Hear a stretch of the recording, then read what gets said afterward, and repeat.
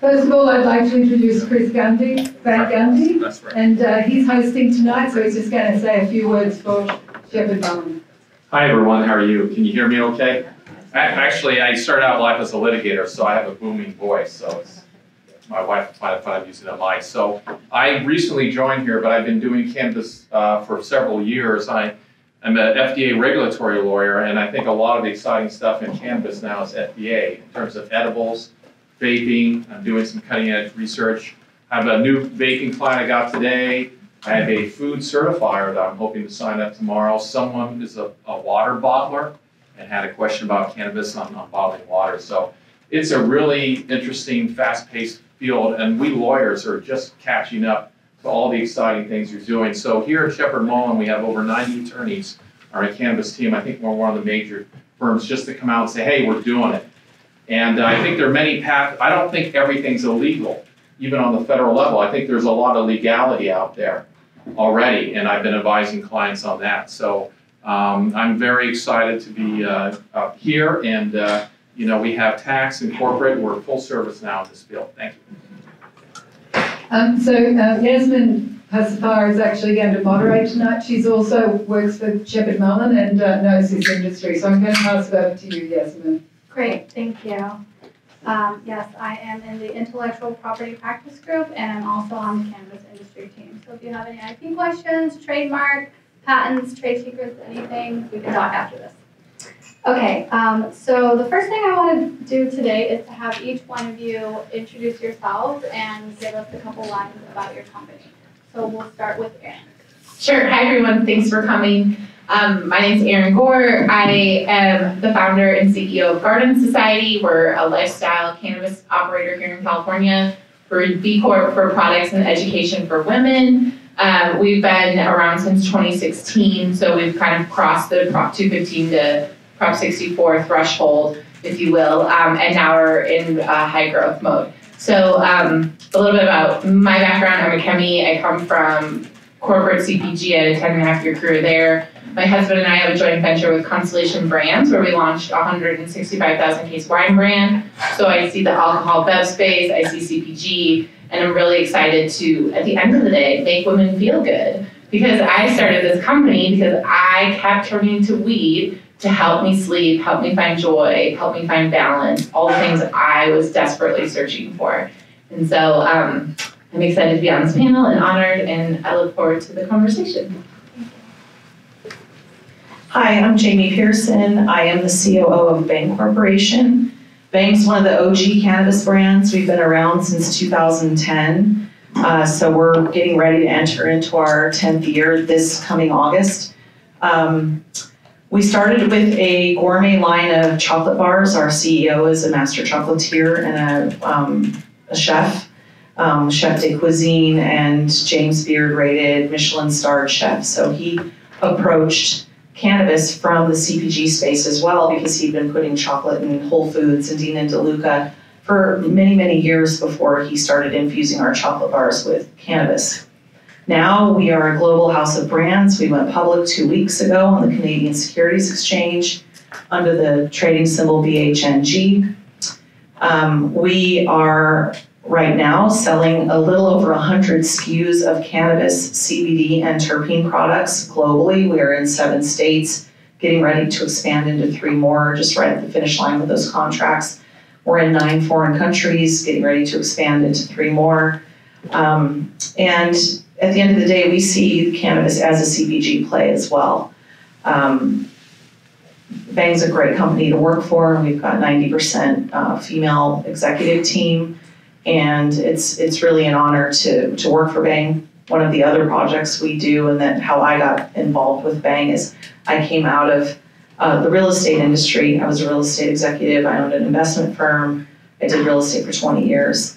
And I still own my investment company. I own a property management company. And I was an investor for DJ Muggs of Cypress Hill. And he came to me and said, Cypress Hill's ready to do a weed brand. Be Real had one, Sen was forming one, but Muggs wanted one for Cypress and came to me and said, I'm going to make you read all these contracts anyway, so why don't you just go find us a weed brand? And that's how I found Bang. We did a deal with Cypress Hill, and the rest is history. Thank you. Oh, yeah, that one. Okay, I'm the legit artist. I got so I own a hip hop station in Vallejo, California, which is a cannabis club, and also have my own brand, own blunts called Vita Blunts and Cannabis. And I'm just on the ground level. I'm not like these guys yet, but I plan on being. Hello, my name is Isaac Dietrich. I'm the founder and CEO of Mass Roots. We're one of the largest technology platforms for the cannabis industry with 1.2 million users. It's kind of like a Yelp for cannabis or an Instagram for cannabis, where we enable people to rate and review strains and products, not providing medical advice, all community driven. It allows consumers to learn about which strains and which products work best for the situation that they're looking to alleviate or how they're looking to feel. Where we see the most opportunity right now is in consumer rewards. So we launched a rewards program called We Pass, kind of like an airlines rewards miles or hotel rewards points for the cannabis industry. And we feel that this is going to be the best way to create recurring consumer loyalty and really take advantage of an unserved need and unserved market in the cannabis industry today. Great, thank you guys so much. So the first thing I wanted to talk to you about was your business model, and specifically, Erin, if you could tell us, how did you determine who your customers were and how do you reach them? We would love to hear about your home parties. Sure. So my customer is me. We started out of self-made. Like I said, I started using edibles in 2012. I had both my hips rebuilt from old college athlete injuries. I'm in the aging athlete program now at Stanford Medicine. And so I kept turning back to cannabis to manage my chronic pain, my recovery, sleeping.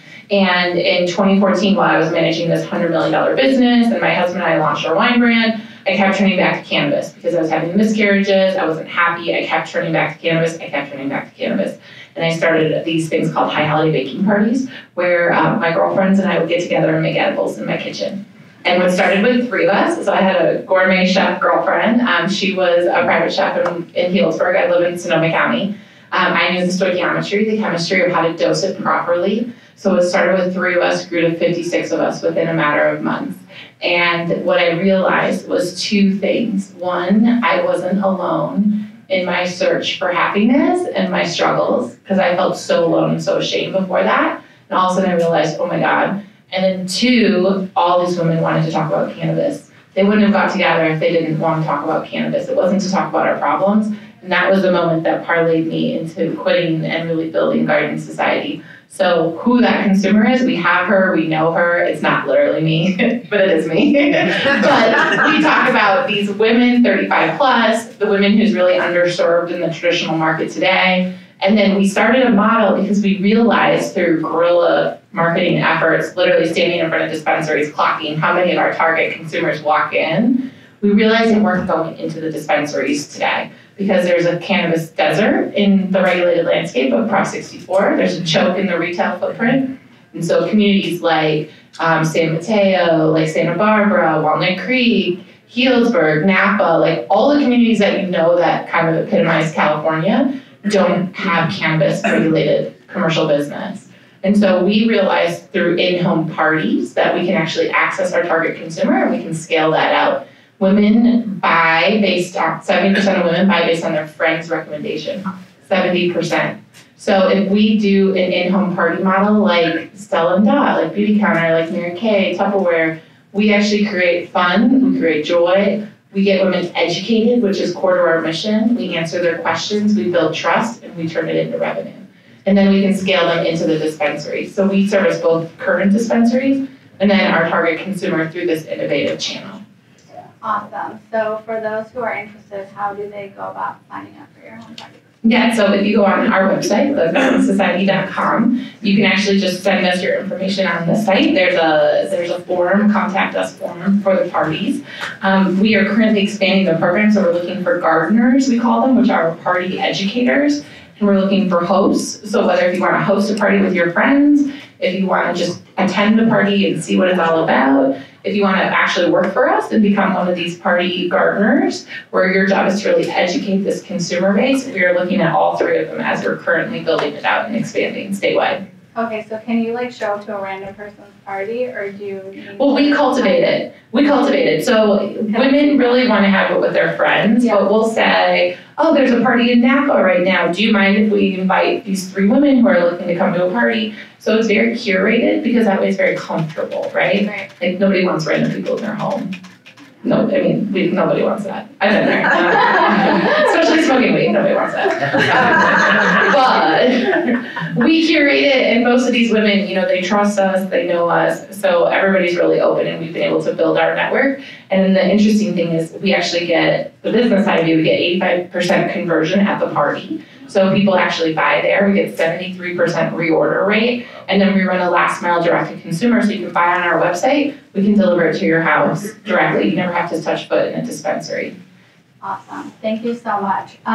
So Isaac, you previewed your rewards program for us. So if you could tell us a little bit more about your business model and why you decided to implement this rewards program and your results from your beta testing, if you are willing to share them.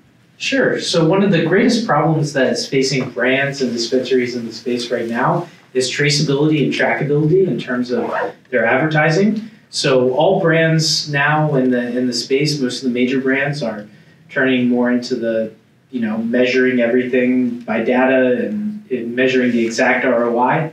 And that's what our rewards program provides to them. They're able to tell exactly how many sales, how many new customers, how many recurring customers, exactly how much those customers spent on their products based on their spend on advertising.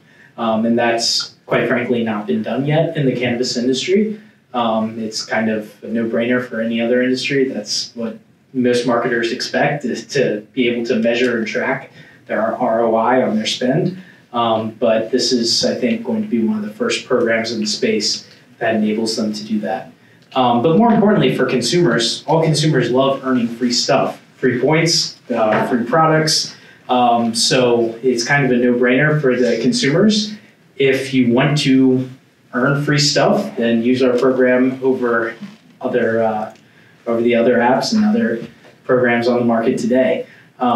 So we completed a beta test a couple weeks ago. We're revising the docs, obviously with our expert attorneys at Shepard Mullen, making sure it's in complete compliance with all the state regulations. And it's going to be rolled out later this summer in a form that we believe can be transformative to the entire cannabis industry, not just here in California, but in multiple states across the country.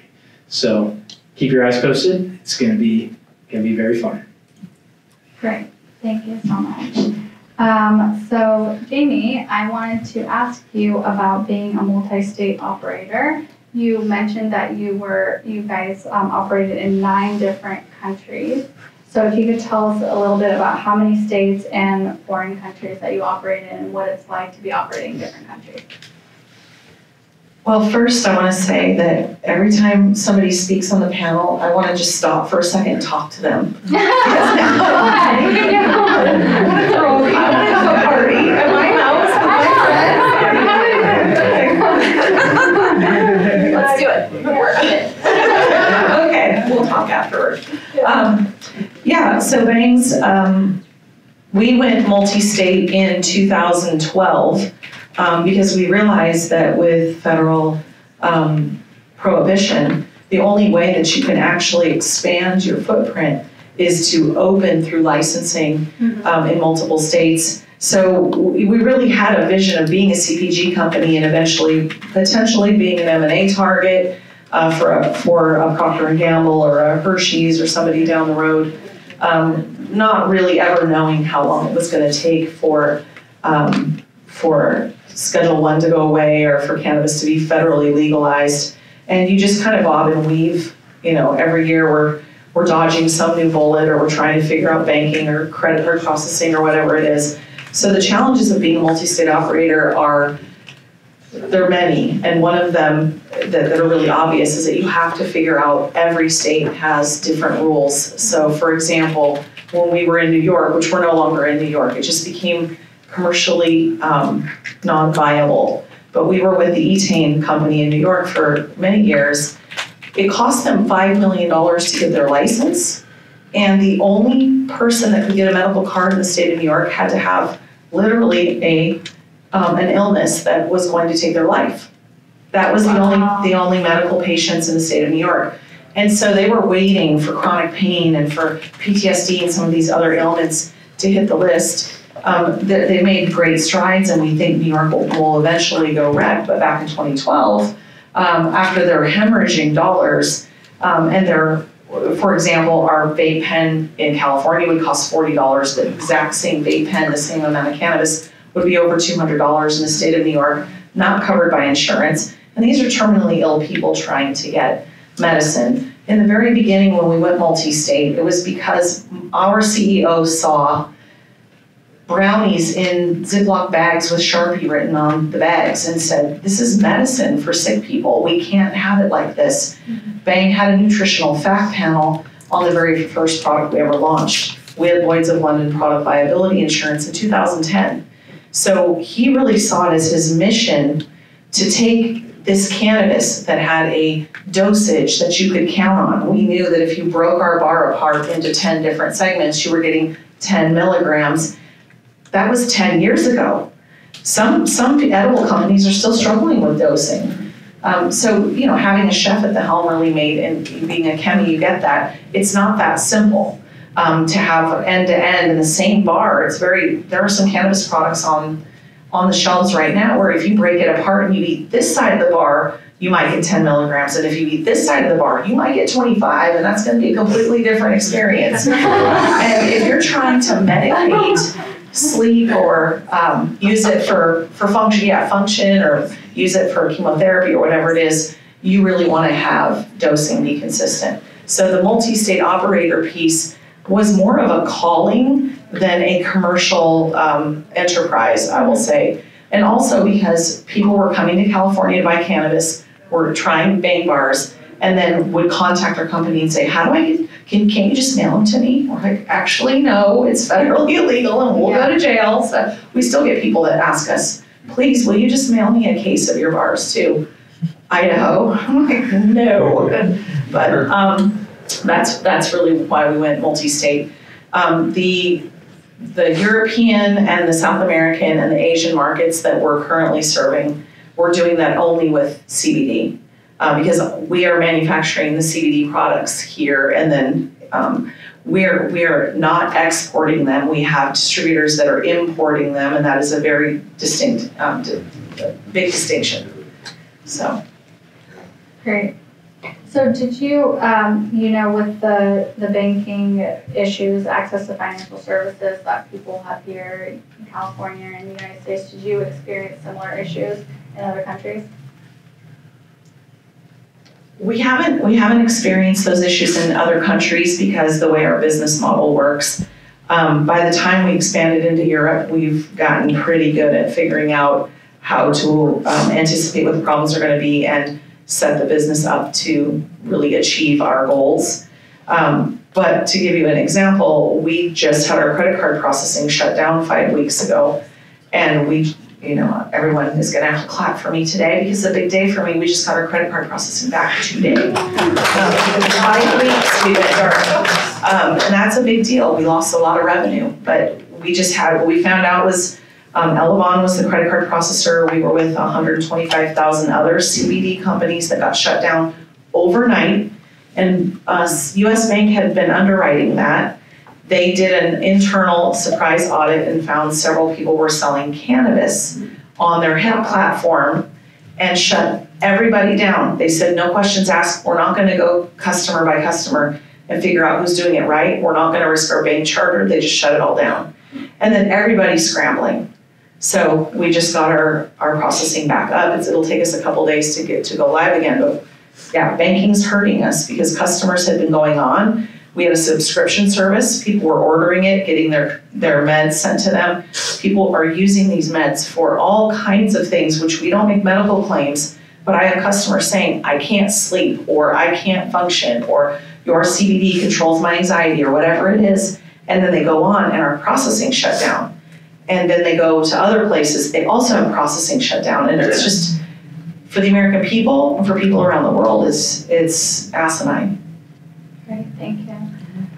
So Bila, I know you're not multi-state or country yet, someday in the near future, hopefully. Actually, I'm trying to get there.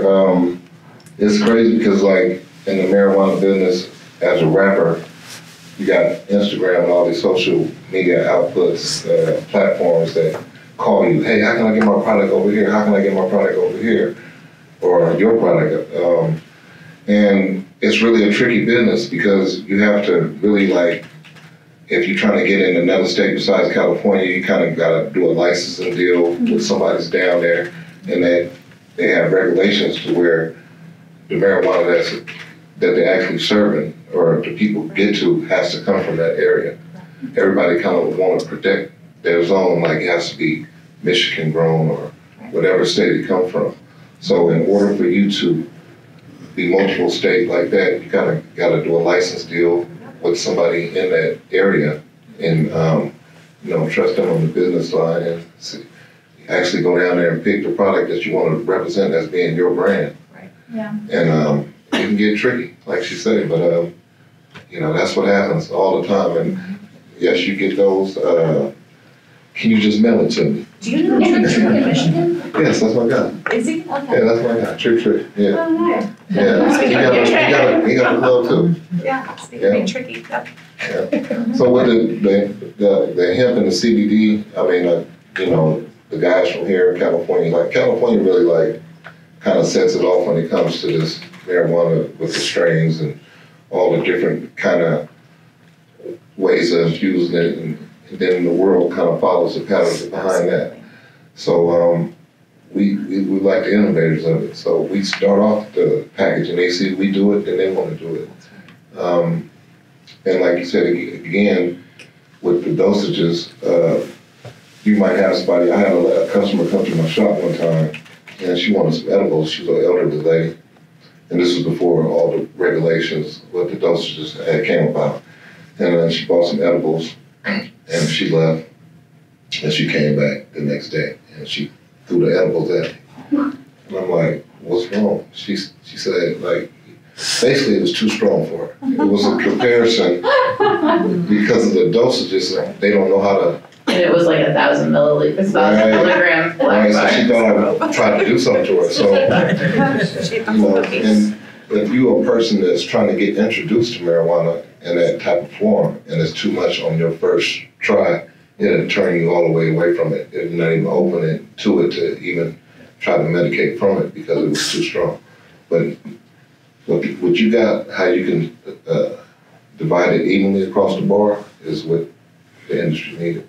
But you said you had it 10 years ago. We did. See, yeah. So right now, what they do with the CBD, I guess they're infusing it with different flavors and different strains out here, and that's across the board. You can travel with that. You're not going to jail traveling with CBD marijuana.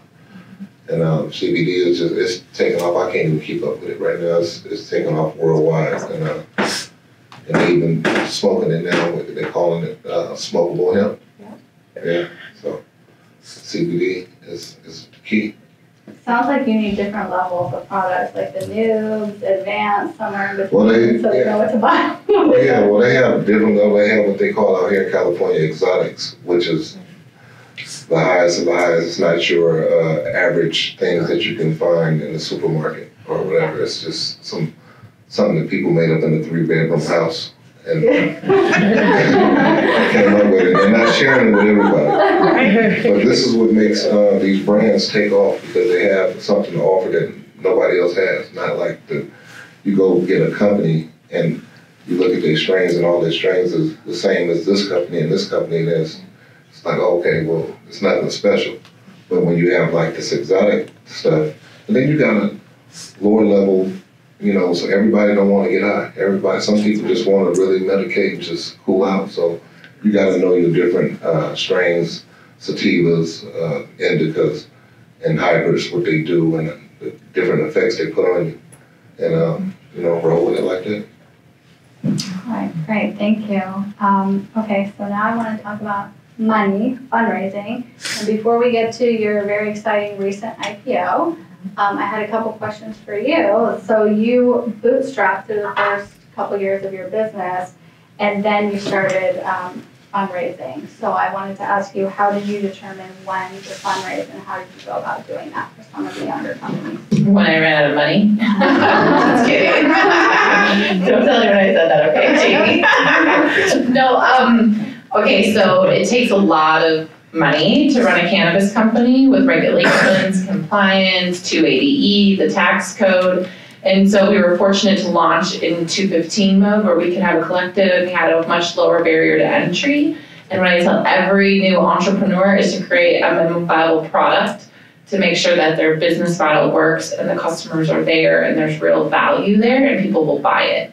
And so we were fortunate that we got to do that under Prop 215. So we bootstrapped the business to start. We were really thoughtful and strategic about where we got licensed, how we got licensed, what rent we paid, all the way, not for lack of hard work. Like, we earned every piece of that through sweat and determination. Nobody did it for us, for sure. And then as we look at scaling our company, we realized that I was running into a team bandwidth where I really needed to up-level my team, to grow my team. And so we did our first fundraise. I started building the company in middle of 2016. We launched in the fall of 2016, and we did our first fundraise last summer. So summer of 2018, we went out and we found two kind of early adopters of our products, family offices here in San Francisco, and we did our first initial investment round with them. Now we're doing a more traditional seed round, and then seed round, potentially Series A. We have some interest in larger raise. So it's kind of a complicated, I mean, Jamie knows a lot more about actually going public, but even raising money, finding strategic investors, finding the right deals, finding legal deals. There's a lot of opportunities I've been presented with that are illegal. So they're not registered broker dealers. I was presented a term sheet where included in the 5th page on the bottom was global exclusive rights for Garden Society worldwide outside of California. Right? And I was like, oh, well, excuse me, I read this. And so there's a lot of bad actors, it's very difficult to access the capital, and so you have to be really thoughtful and disciplined in reviewing it. And also, again, fundraising is just hard work at the end of the day, finding the right investors. The fortunate thing, I think, from when Jamie started, or from when you started out at the end, there's a lot more capital flowing into the market today than there was even 3 years ago. So there's a lot more options on the table, but there's also a lot more expectations that come with that around what's your top line trajectory, what's your profitability or your path to profitability, et cetera. So it's been quite the journey. I'm proud to say that we're on the path to getting it done. So we have a lot of momentum going with this round, which is great.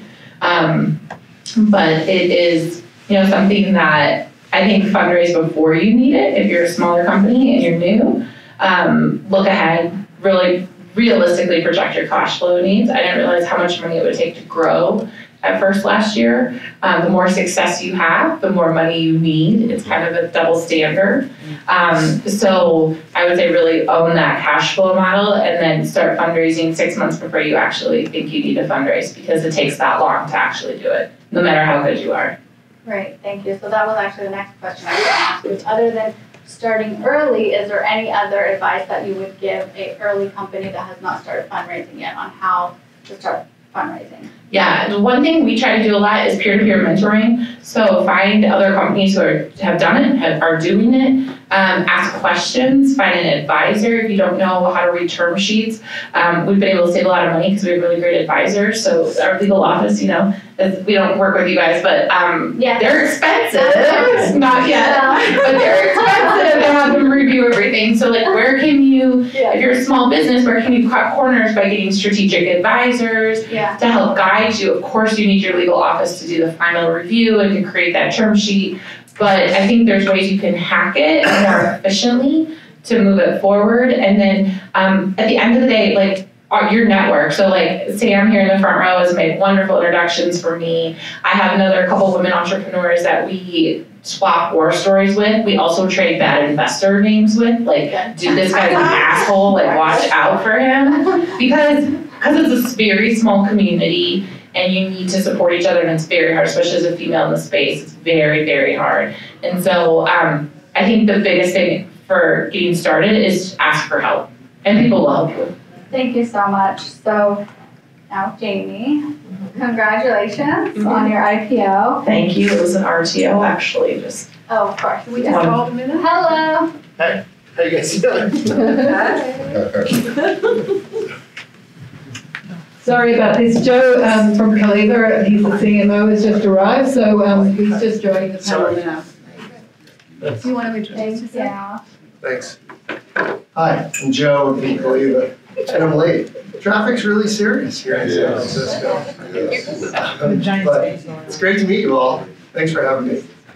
Thank you. So right now we're talking about fundraising, and we're going to hear from Jamie on why Bang decided to go public and what your experience was with that, and kind of like what you thought about your valuation, how valuations are being done. If you want to give us some information on that, that'd be great. Sure.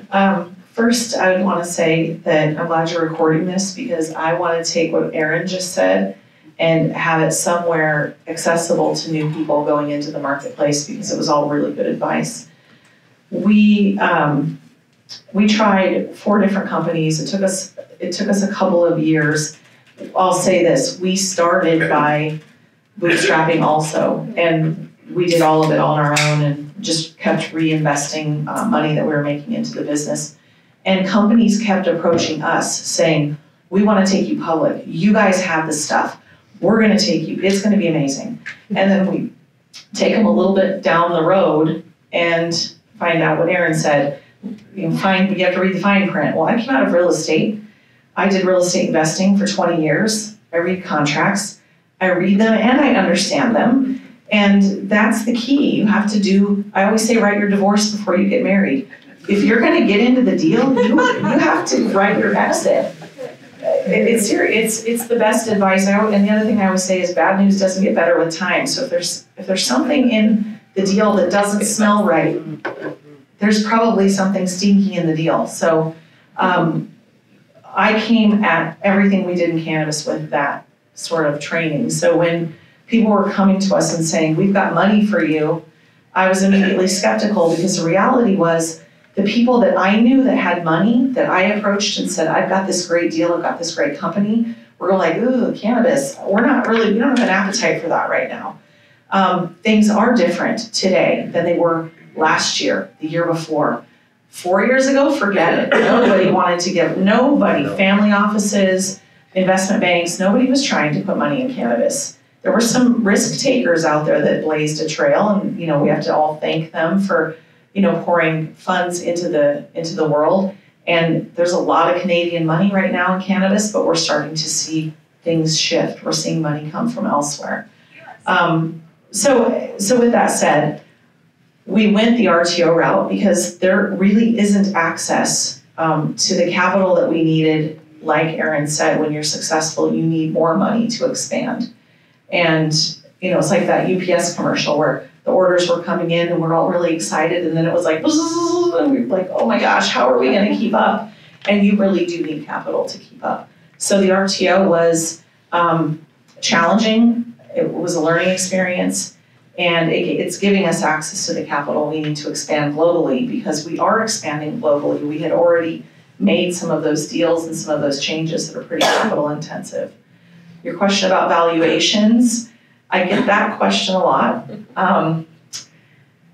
Valuations is tricky. There's, investors use multipliers, and in real estate, I equate it to what they call cap rate, which I call crap rate, because I don't invest in real estate based on a pro forma number, which is basically, it's a big guess and wishful thinking. I want to see numbers. I want to know what my COGS are, what my price is, what my supply chain is. It's basic business. But what happens, you have investors come to the table and they think you're all a bunch of stoners. So they don't treat you or approach you as though you have this business acumen that all of us in our industry, or I should say in our company, we all came with a lot of business experience. So to have people talk to you like you're stupid or just discount you or try to just take you to the cleaners or bend you over or slide some, snake oil salesman clause into your contract.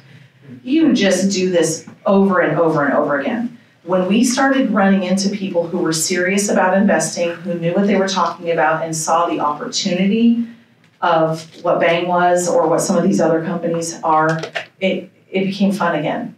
First it was just challenging, now it's just fun. Right. Yeah. Thank you so much. So before we move on to the next topic, Isaac, did you want to add anything to about fundraising? Sure. So I started the Masterroots with my best friend in his college dorm room. We were smoking, hitting the bong, and we thought, there needs to be a tech platform for cannabis. So I ended up investing all my life savings, maxing out all my credit cards, $17,000 at the time to get the company off the ground. We were then able to start raising a seed round with the help of the ArcView Group, which is a great angel network out there for those of you who are familiar with it. And then we took the company public. We were actually one of the first cannabis companies to go public through an S1 registration statement. So the traditional way of going public, filing your audit, financials, business plan with the SEC. We started trading in 2015 under the ticker symbol MSRT. And I think we've now raised 15 different rounds of capital, about $37 million. We have about 35,000 shareholders on the open market. And it's been quite a journey. And I echo all the sentiments shared here. Investors are often trying to sneak things into docs, and they can come in various different forms and ways and means, which is why it's very important to have great legal counsel. We've been with Shepherd Mullen for 2 years now. They're the best in business, have the best docs, and we always have mandate that our counsel handles the docs, so that way we always know what's in there. And actually, Shepherd Mullen just recently helped me with a Series C enhanced voting shares. So it's a way that I, as a founder, know that I have enhanced voting rights such that I don't think it's possible, and it would be very, very hard for any investor or any outside group to try to take control of the company away from the founding vision. And so I echo all these sentiments and just stress it's great to have good legal counsel there along the way. Thank you so much for the shout out. I didn't ask him to do it, I swear. Okay, now we're going to move on to one of my favorite topics because I do trademark work, which is branding. And Joe, you came just in time for that. So you were the CEO of a branding agency before you stepped into this business. So if you could tell us a little bit about stepping into this industry recently, and then what are some of the nuances with respect to branding in this industry versus others? First of all, I want to carry a microphone everywhere I go from now on. It's really powerful. I come from the advertising side. I worked for a public group for years, and then I had a company called Milk. We were based outside of New York City. We were a conventional advertising agency specializing in CPG. I spent most of my career in controlled substance, so I had a pretty good understanding of legality working for R.J. Reynolds Tobacco and a few other companies. I was really passionate about the industry. We had the opportunity about 4 years ago to do some spade work with Privateer when they did the Marley Natural acquisition. So for me, that was our first toe in the water. I owned the company Milk, and we kind of went in with both feet. We thought we'd be an unfair advantage because we really know marketing and advertising. What a reflush. So that was 3.5 years ago. We then launched our own product called Yup, which is an edible. We started selling it in Oregon. And it kind of went okay. I had the experience everyone else probably did with being an entrepreneur and plunking along. We never raised money. We spent our own money doing it. But it was fraught with a lot of issues, like everybody has. One is how do consumers adapt and adopt a brand in a category that is specifically catered towards something that's more backwoods, or you just know a guy who knows a guy. So how do you make a transition to being a consumer packaged good? That was the first thing that we kind of embraced and figured out. Second thing was the sales organizations that we were talking to didn't really understand channel marketing or any of the conventional stuff from the CPG side. And forgive me if I get kind of boring on this. But eventually what we learned, we found the right path to sell. But that led me ultimately to meeting Dennis O'Malley, who was our CEO. and that was a little while back. And then I took a job and actually pushed away my equity in milk and took the job at CMO at Caliba about a month and a half ago. Really exciting. That doesn't answer your question, but I still have Great, that's great. I just want to be mindful, what time do you have to leave? Really soon, because I'm flying back to New York. I have a meeting tomorrow morning in New York. Okay. But the thing that's been really exciting is being part of like what I think is the last unplowed field, right? And as a CPG guy, what I always care about, and having worked on Coke and Pepsi and pretty much in Starbucks and everything there are very few fields that are unplowed from a branding perspective. And that's what makes me excited as a marketer, because the chance is right. You have a mature audience, they're an intelligent audience, it's an evolving audience really quickly, and it's kind of the only show that's left, as far as from a CPG model anyway. Okay, great. Before we pass to anybody else, since you have to leave, is there anything public that you can share with us about your very exciting partnership with Jay-Z? Not really, other than I can tell you that he sought us out, which we're really excited about. He looked throughout the category and he looked for a company that he felt aligned with his values and who he is as an artist. I don't assume to know Mr. Carter, but he reached out to us, and then we struck a JV with him, and we're very excited to be working with him. That's probably the most I can say about it at this point, but we're pretty excited. Okay, great. Thank you so much. Is there anything else you want to say before you have to go? Do you have any comments on fundraising? I know you guys raised $75 million recently. Yeah, in January we were overfunded at $75 million. It was great. It's great to be part of an organization that's going up. We've probably all been in places that are going up and going down. This is definitely a category that's going up and an organization that's going up, and that's a hell of an awesome ride to be part of. Carol Bartz is our chair on our board, and she's a great guiding vision. Dennis is our CEO. He's a hell of a good guy and insanely smart. We were fortunate, I think, in that capital raise.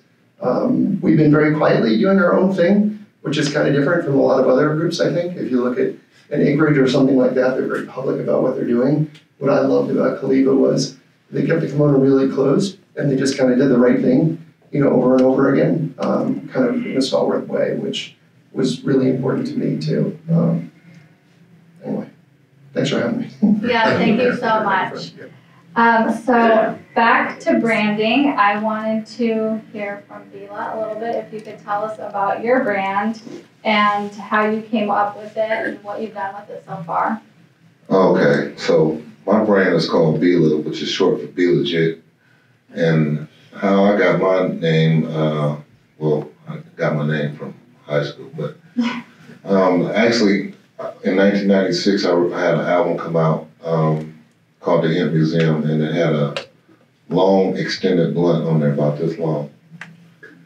And this blunt came about, from college, being in the dorm room on the weekends, and as teenagers, you smoking the little small joints and you pass it, and it never makes it back to you. Never makes it back. So I decided I'm gonna put 2 or 3 of them together.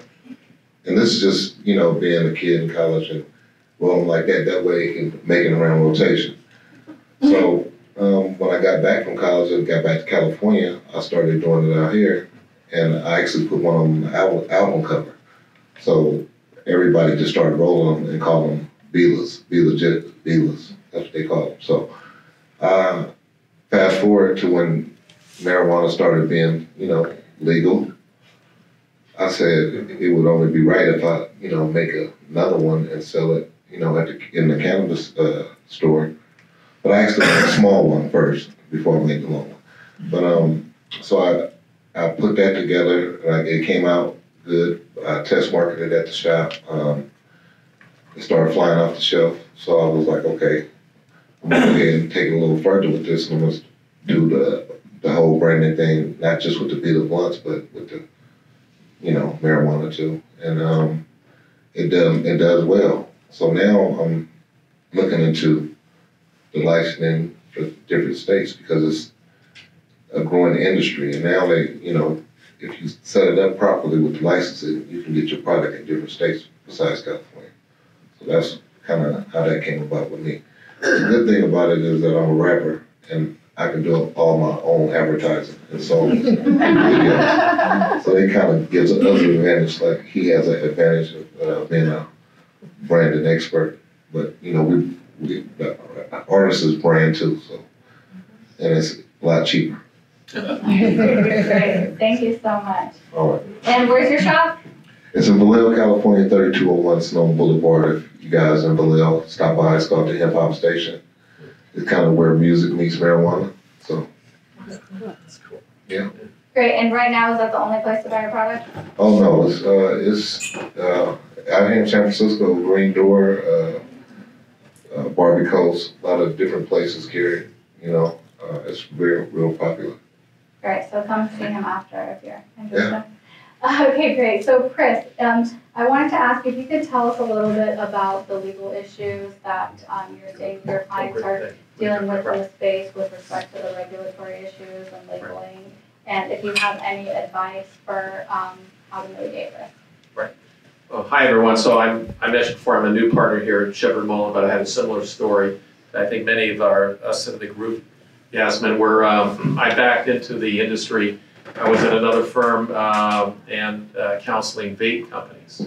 So to answer your question directly, you can imagine vaping is going to get to be a smaller industry soon because of FDA regulation. So many of them are moving into cannabis as fast as they can.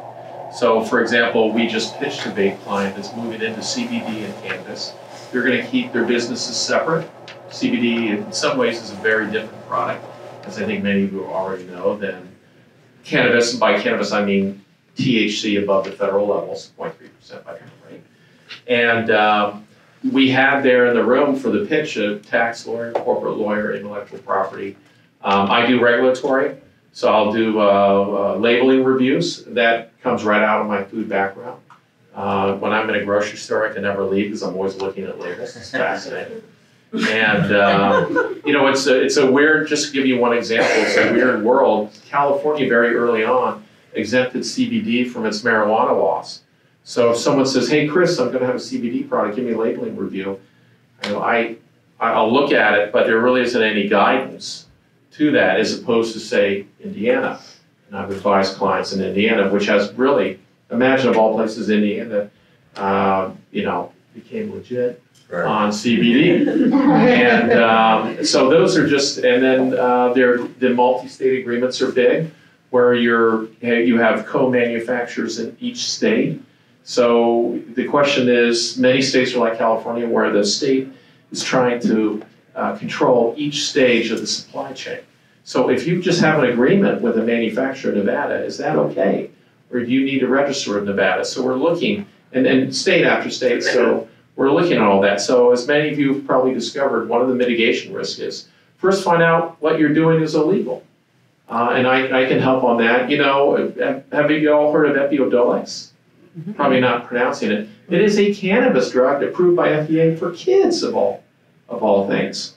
And yet it's still Schedule 1. So give me a break.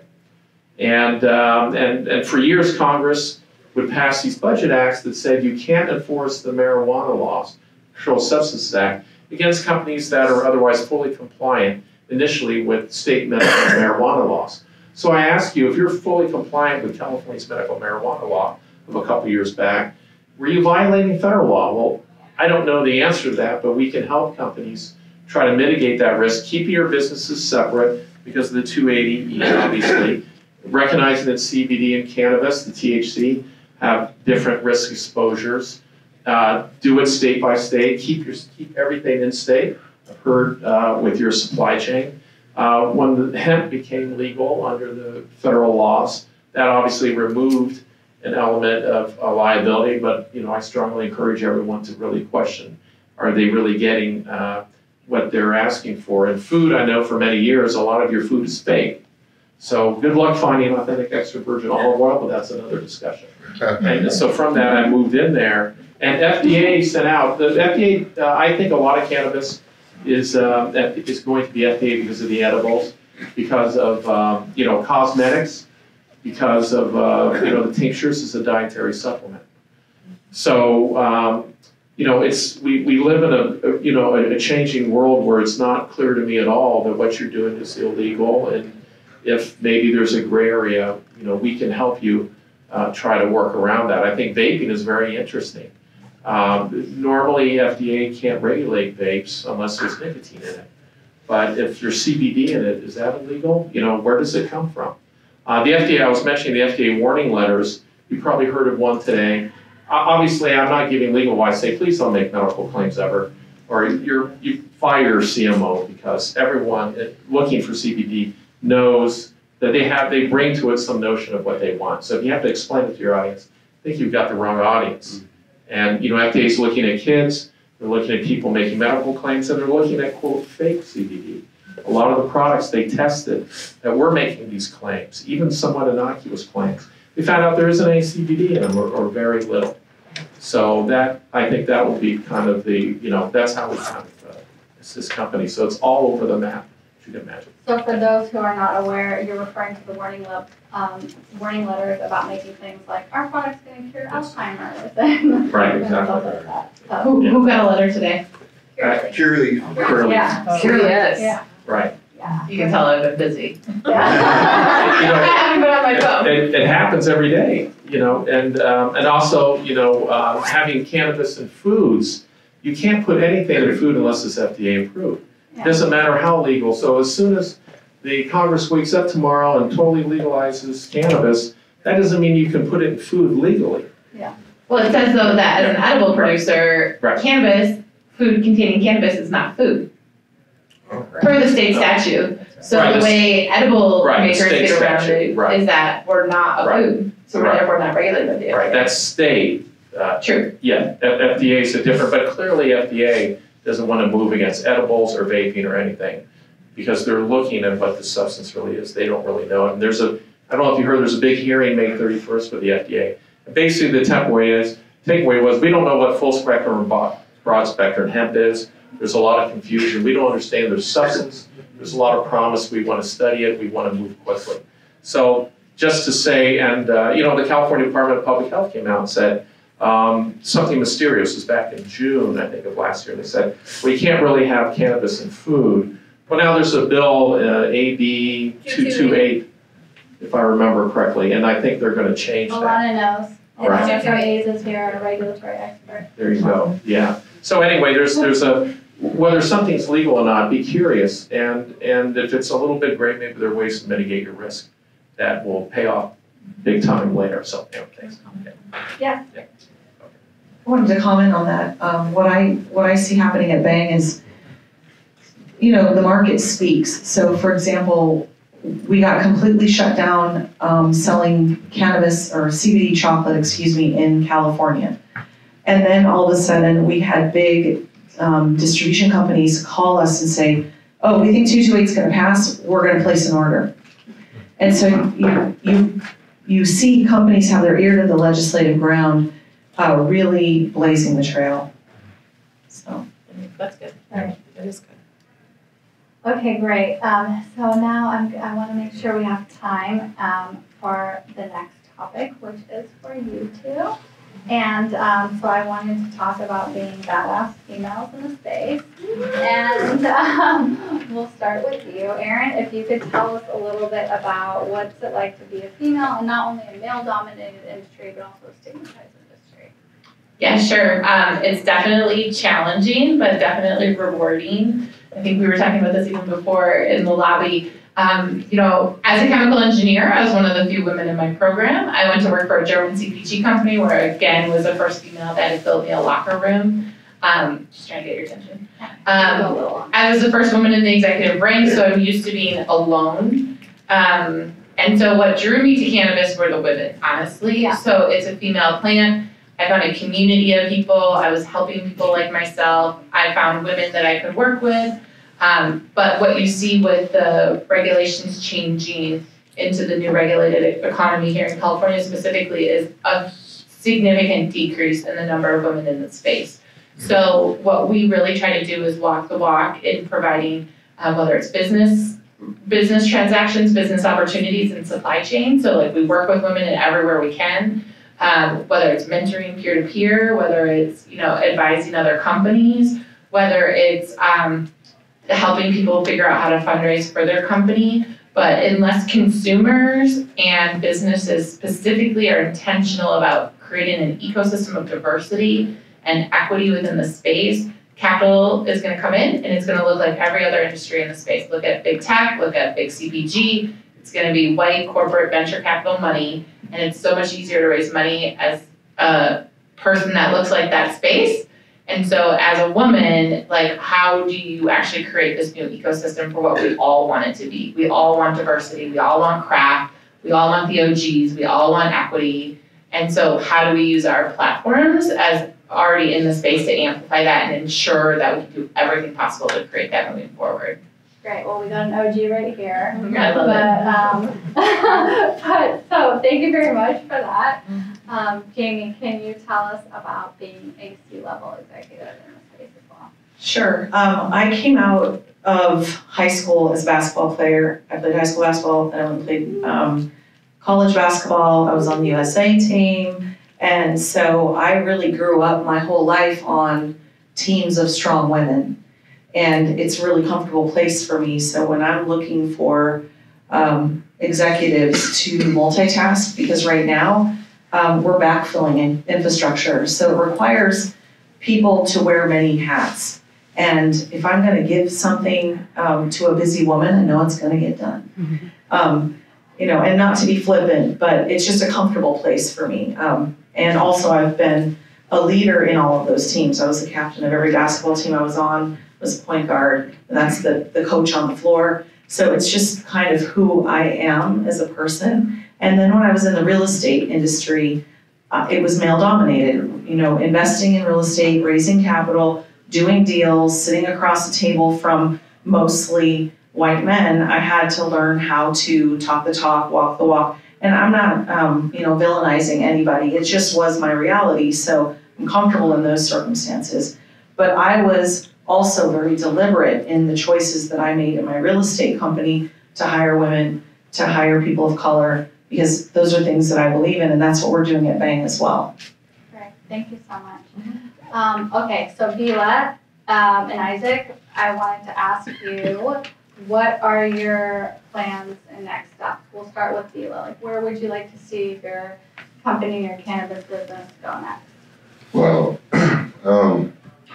like they say in the, you guys was talking about earlier, is if they open it up, making it a more of a worldwide situation, a global situation, I would like to see that happen for me, for sure on that aspect.